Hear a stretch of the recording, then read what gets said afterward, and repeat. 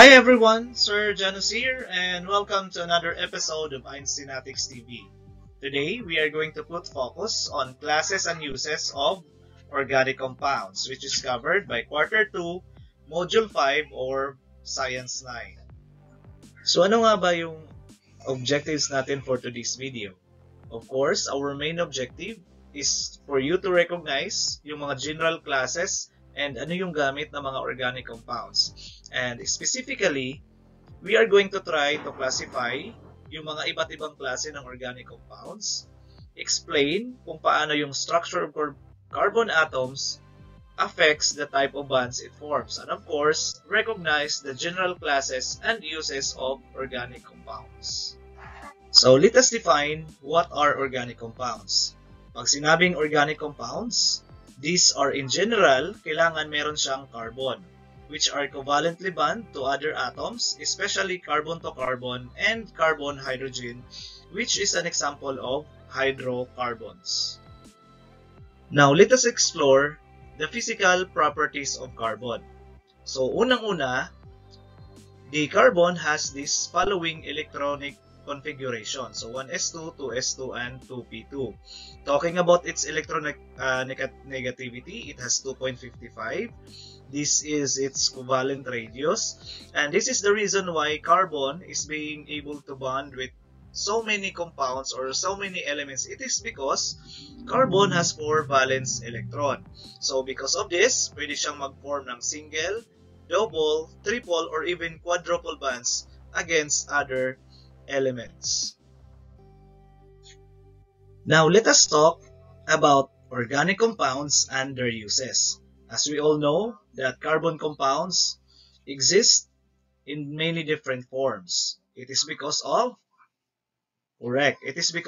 its valence electrons. Now, there are many examples of organic compounds which can be seen or can be observed in our everyday life.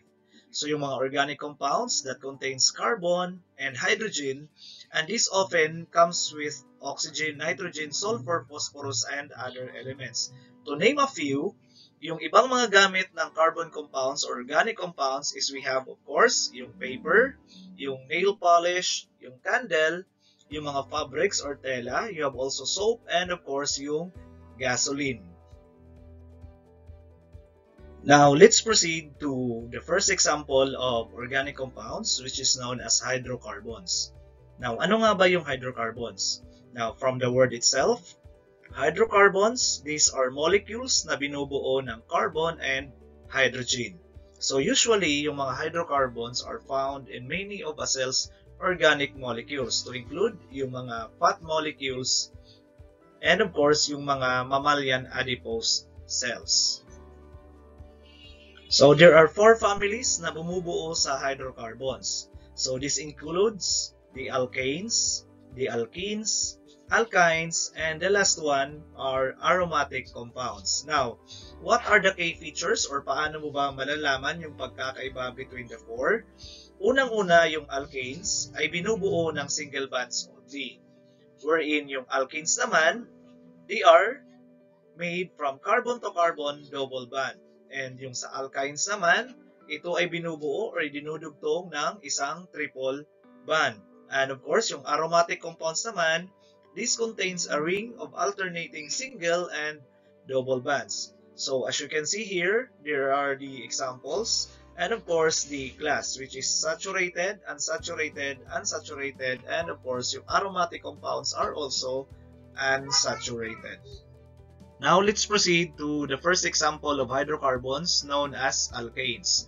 Now, it is quite easy to identify that it is an example of alkanes because as you can see, the carbon and hydrogen atoms are connected by a single bond. So, as you can see, single bond lang yung nagko-connect between hydrogen and carbon. So, when that happens, it is known as alkanes. Here are other examples of alkanes known as pentane, hexane, heptane, and octane. Now, let's proceed with alkenes. Now, kung kanina, yung alkanes is made up of single bond, yung alkenes naman, it is made up of double bonds. So yung nagko-connect between hydrogen and carbon, as you can see, are double bonds. Another example of hydrocarbons is known as alkynes.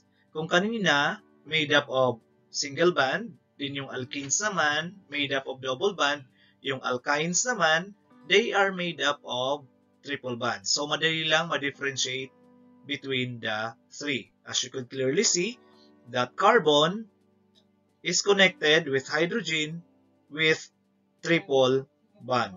Yung carbon-to-carbon connection is made up of triple bond.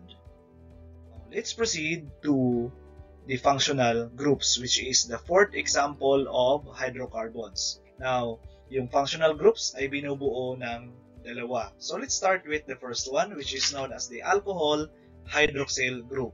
Now, you already know, or it is quite easy na malaman that is composed of alcohol hydroxyl group because from the word itself, these are the compounds between carbon and hydrogen which contains alcohols. So these are bonded to a carbon atom of an alkyl or a substituted alkyl group. Now, of course, we already know kung ano ba yung gamit ng mga alcohols. So this serves as many purpose, but one of the most popular use is it is used for disinfecting. Now, let us proceed to the last example of the functional groups, which is known as the acetone and formalin, also known as the carbonyl group. Now, pag sinabing carbonyl group, they are chemically organic functional group composed of carbon atom which are double bonded to an oxygen atom.